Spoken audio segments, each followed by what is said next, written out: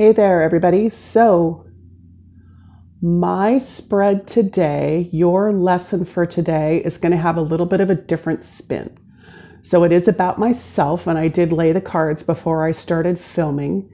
And I just wanted to let you know that we are going to consider the clubs as the season of spring, and the hearts as the season of summer, and the swords as the season of fall, and the diamonds as the season of winter. So some of you already know that the cards represent the weeks in the year. There's a lot of stuff about that, of how many cards there are and how that all works out.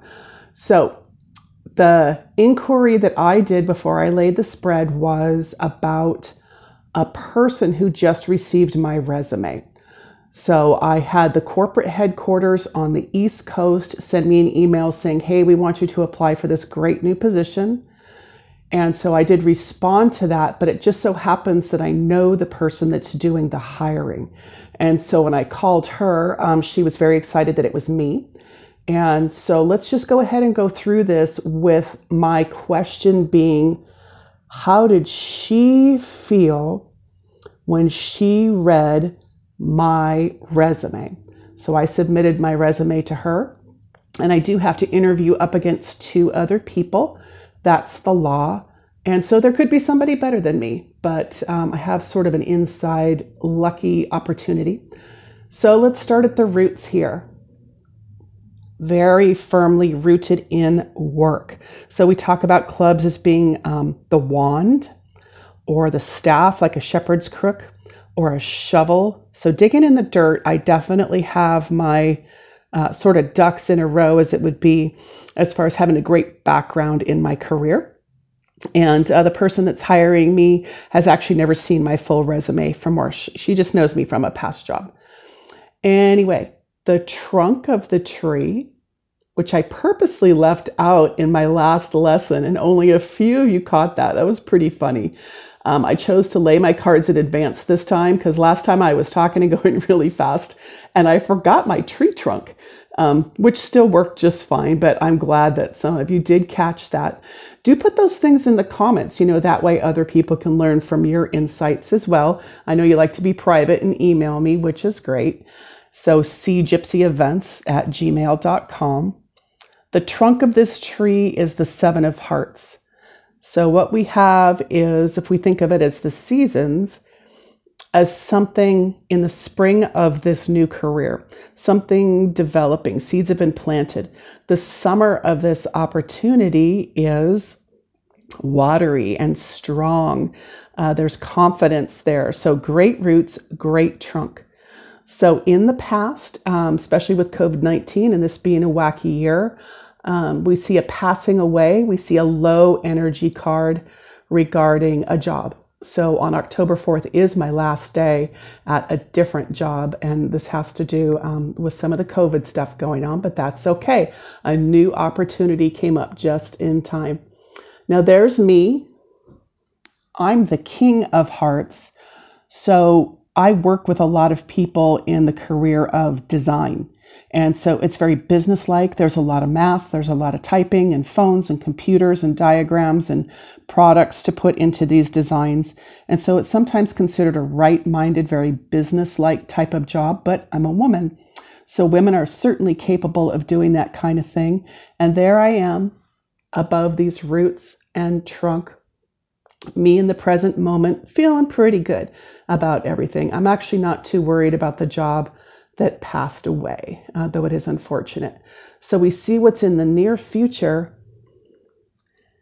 is, if we look at it as harvest, we look at it as a sword, a gathering of the wheat, if you will, is communication. So here's the Jack, which we sometimes call him our messenger. Sometimes he's the son of the queen. Sometimes he's a knight. Sometimes we call him the knave.